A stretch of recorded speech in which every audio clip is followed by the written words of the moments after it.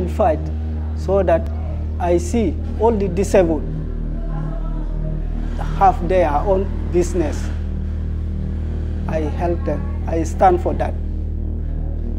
I just do anything they ask me. I will make sure I will read there, and then I told them our problem so that they can assist. When you sit there, just try to push it. Even our bill, it's 10 years back. The bill is there. Since now, they don't approve it. This is the major challenge. Because if they don't approve the bill, nobody knows our challenge. So when they approve it, so that we also have our right.